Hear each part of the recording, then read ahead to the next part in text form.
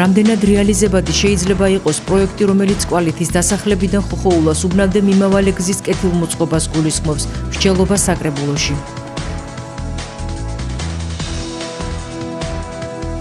სხვადასხვა სფეროებში თანამშრომლობისა და გამოცდილების გაზიარებისთვის იმერეთის მხარესა და ჩინეთის პროვინციას შორის ურთიერთთანამშრომლობის მემორანდუმი ფორმდება.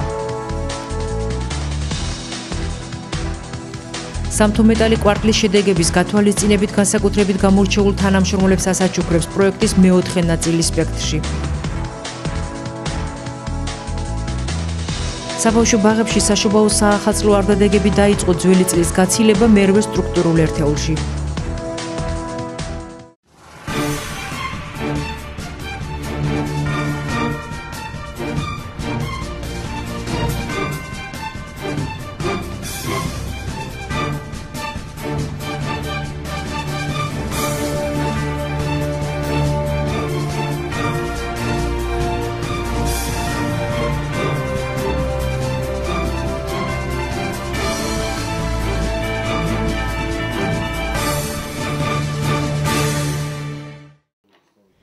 კვალითის დასახლებიდან კაშხლის მიმდებარე ტერიტორიაზე სვირში ხოხოულას უბანში გამავალი გზა ქალაქის ყველაზე ცხელი წერტილის ჭანტურიას ქუჩის განპირთვის საშუალებად განიხილება.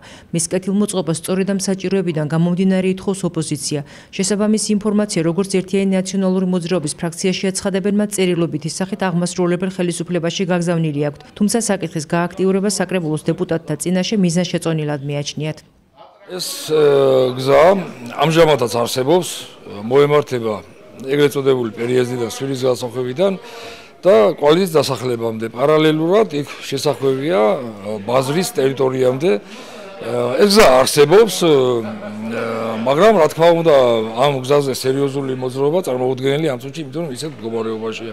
ჩვენი ინიციატივაა მოხდეს ამ გზის რეაბილიტაცია, რომელიც ძალიან მნიშვნელოვანი იქნება არა მარტო კვალითის დასახლებისთვის და იმ სოფლებისთვის, რომლებიც მიმდებარედ არიან, კერძოდ პირველი სვირი, მეორე სვირი, როდინაული, ცხენთარო და თქვენ წარმოვიდგინეთ ბაღდადის სოფლებიც კი არა მარტო მათთვის არის ეს მნიშვნელოვანი, არამედ ჭანტურიას ქუჩაზე გზის გასატვირთავად. მამუკა ჭიჭინაძის მოსაზრებას განათლებისა და კულტურის კომისიის თავმჯდომარემ უპასუხა, რომელმაც დეპუტატთა წინაშე გზის მოწყობისათვის შესაბამისი პროექტი წარმოადგინა. კობა გოჩელიაშვილის განცხადებით, პროექტი 2017 წელს არის მომზადებული და შესაბამისი დაფინანსების პირობებში ის რეალიზებული იქნება.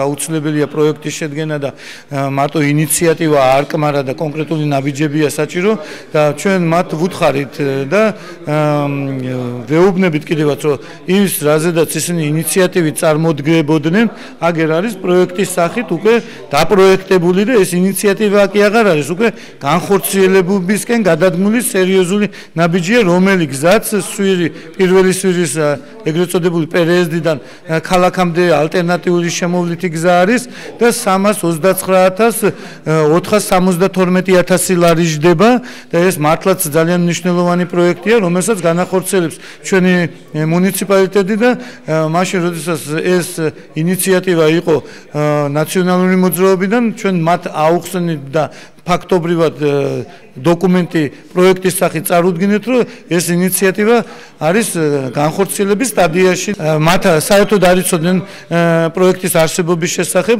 ეს პროექტი აწერია ზე და იმიტომ ვანახებ ტელემაყურებლებსაც, შეგიძლიათ აქ დააკვირდეთ ციფრსაც, 2017 წელი აწერია. კიდევ ერთი საკითხი, რომელიც უმრავლესობის დეპუტატმა ირმა გიორგაძემ დააყენა, ქალაქში შესაბამის წერტილებში შუქნიშნების გამართულ ფუნქციონირებას და გზებზე გადასასვლელების კეთილმოწყობას შეეხებოდა.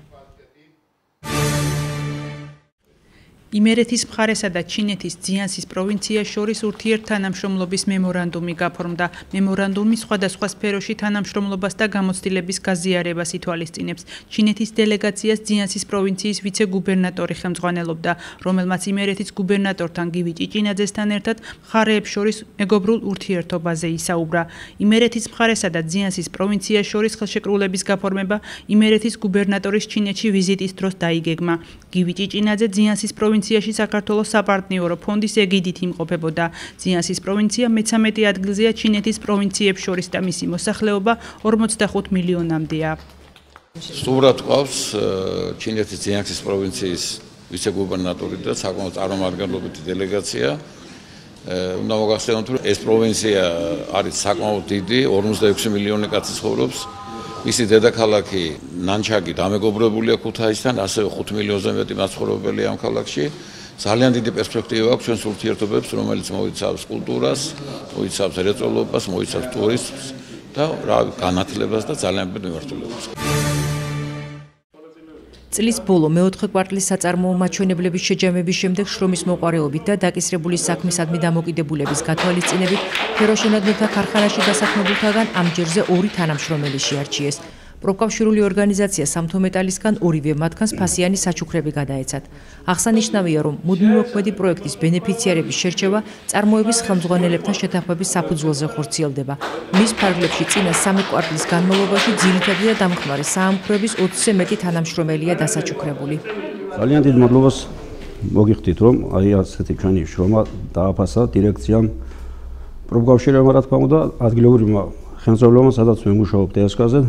და რა ვიცი, ყველანაირად კიდევ შევეცდები, რომ ჩემი შრომა უფრო კიდევ წინ იყოსა და ვიშნობებ, როგორც შეეფერება ნამდვილ მედალურს. ძალიან დიდ მადლობას მოვუხდით ჩვენს დირექციას, ჩვენს ადგილობრივ თანამშრომლებს და ყველას მინდა მივულოცოს ახალი წელი ჩვენ გვერდში მდგომ თანამშრომლებსაც, რომლებიც ჩვენ გვერდში დგანან, ჩვენ ერთმანეთისგან არაფერ არ გამორჩეული, ისინი ჩვენსაც შრომობენ, უბრალოდ არის ასე დაწესებული, ახალისება ყველასი ვერ ხდება და ჩვენ თანმიმდევრობით საჩუქრები და ასევე მინდა მათი სახელით მოგილოცოთ ახალი წელი და დაესწრათ მრავალს.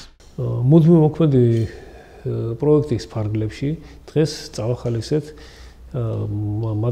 საწყობის 2 თანამშრომელი ფასიანი საჩუქრებით. ეს არის მათი წარმატებული შრომისათვის, რომელიც გამოირჩევიან თავიანთი კეთილსინდისფერი შრომით აღნიშნულ კოლექტივში.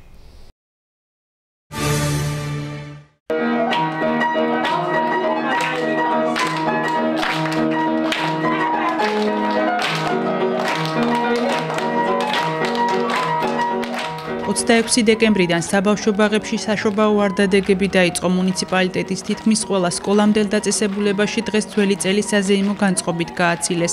სპექტრის გადამღები ჯგუფი ნომერ მერვე საბავშვო ბაღის 4-5 წლიანთა ჯგუფის საახალწლო ზეიმს დაესწრო. როგორც პედაგოგმა აღნიშნა, ეს მისი აღსაზრდელების პირველი გრანდიოზული ზეიმია და იმედი აქვს პატარების პირველი საჯარო გამოსვლა წარმატებით ჩაივლის. თამარ ბუიძემ სკოლამდელი დაწესებულების აღსაზრდელებს და პედკოლექტივს დამდეგი 2018 წელი მიულოცა. 5 წლიანთა ჯგუფის აღსაზრდელებისთვის ეს არის პირველი გრანდიოზული ზეიმი ამათთვის. იმედი მაქვს, რომ ყველაფერი კარგად ჩაივლის. მე სული და გულით ულოცავ თითოეულ ბავშვს, მშობლებს, საბავშვო ბაღის კოლექტივს, ახალ წელს. ეს წელი ყოფილიყოს ბედნიერების, სიხარულის მომტანი თითოეულის ოჯახში და შობა ახალი წელი მიულოცეს აღსაზრდელებს მშობლებმაც, რომლებმაც პატარების საახალწლო ღონისძიების ძირითადი შემფასებლის როლი შეითავსეს და მათი სიხარული გაიზიარეს. ვლოცავ ჩვენი ბაღის აღსაზრდელებს, აღსაზრდელებს დღევანდელ დღეს, ამ ღირსშესანიშნავ დღეს, ახლა ახალი იმედებით, ახალი სურვილებით ელოდებიან 2018 წელს და უსურვებთ თითოეულს ამ სურვილების ახდენას. წარმატებებს, სიკეთეს და წინსვლას, ყოველივე საუკეთესოს. რაც შეეხება კოლექტივს, ჩვენ ძალიან კმაყოფილი ვართ მერვე საბავშვო ბაღის პედკოლექტივის. აქეთი პარტებია, ზოგი ხეზე დავილავდა, ზოგი სახლის სახურავდა,